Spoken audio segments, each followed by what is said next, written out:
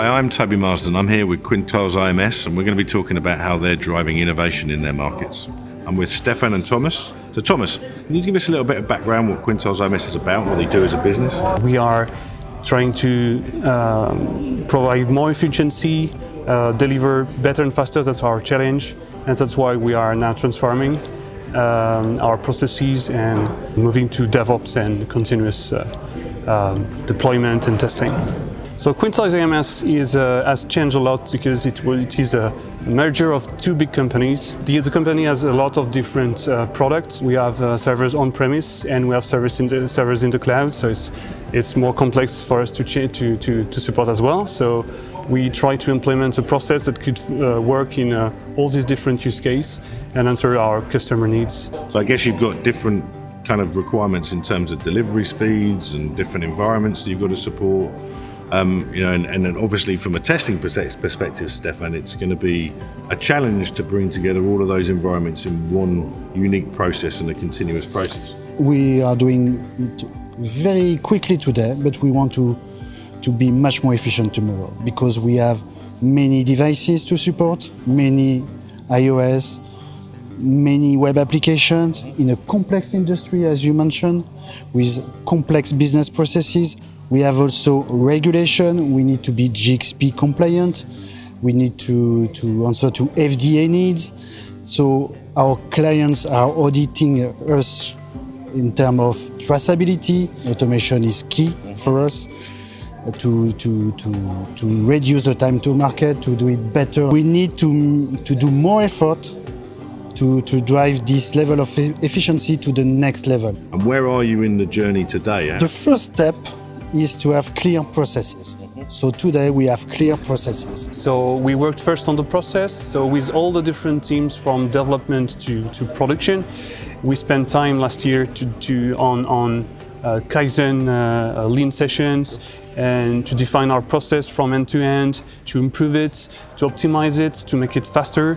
We have a lot of automated scripts and processes to deploy, but it's not end-to-end really, so we are partially in a continuous deployment, and we worked with the different teams to define a common process for all the products, and now we have a clear plan and we are executing it at the moment. The vision that we have today is to have the full end-to-end view of the process.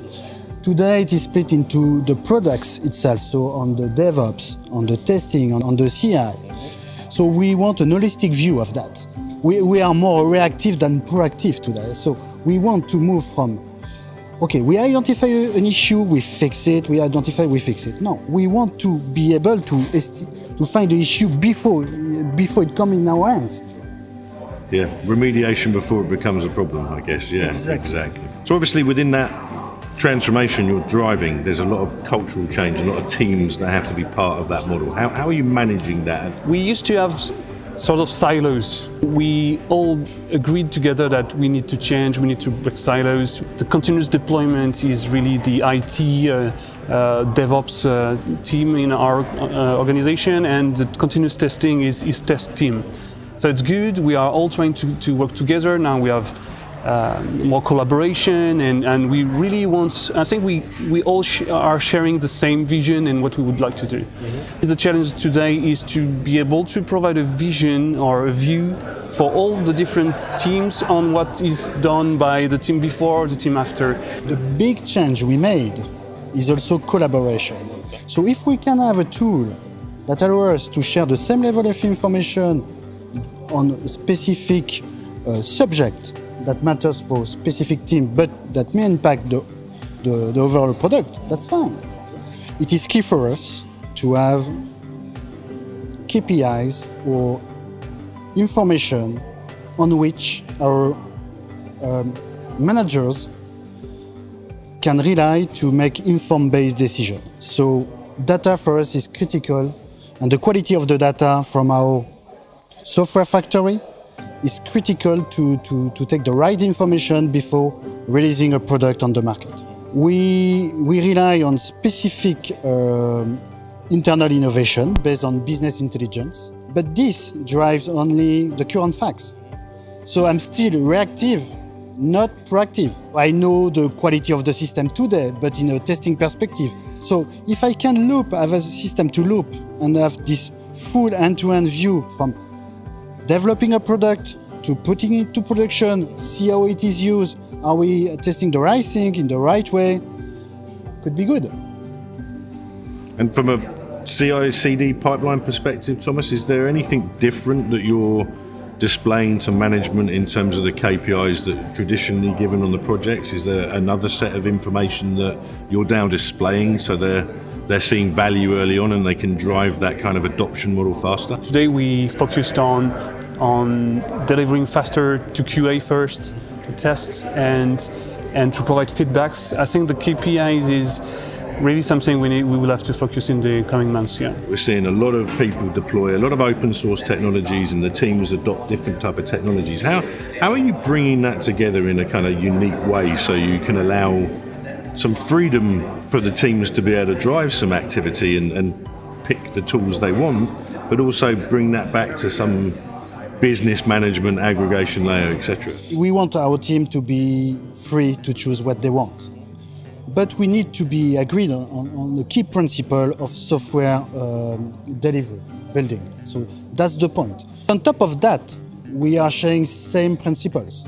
We know that we will have some differences, but the tooling and the process is agreed and is shared. So it was easier than expected. Yeah, sure, yeah.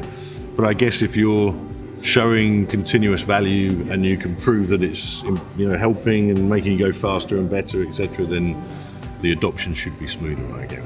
Exactly. Yeah. What one piece of advice would you give people that are going on a similar journey and trying to transform themselves? I think the first thing is to share with all the different stakeholders the key principles we want to have. We are a cross-product team, so we could be the control and command team, the police.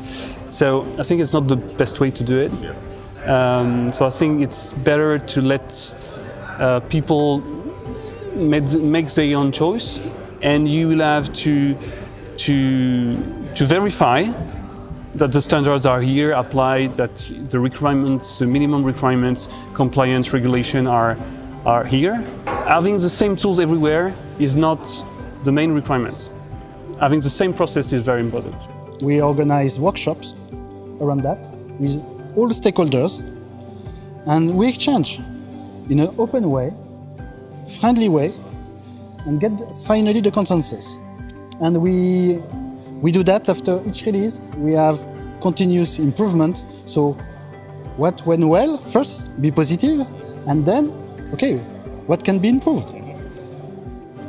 And trust, communication and collaboration is absolutely key around it, because we are in the technology, but it's all about human. Yeah. And I suppose if I was going to ask one last thing before we wrap up, what's your perception of the strategy, the tooling, the things? What surprised you the most? Personally, I like the vision. The vision of, okay, everyone is welcome. We have a hub. We provide an holistic view of the end-to-end process.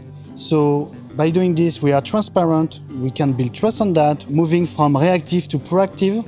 So the next big revolution is data science inside the testing activities. I started years ago with business intelligence, but we need now to move one step beyond. I think you understood really what we need and where we are. I've seen good product coming. The open source linked with your product is really welcome, and I think it will help us to implement value on top of what we have. We will run a proof of concept with Octane to get visibility on what we are all doing on our product with this. Great. Well, Stefan, Thomas, thank you very much. Appreciate the time. Thank you very much.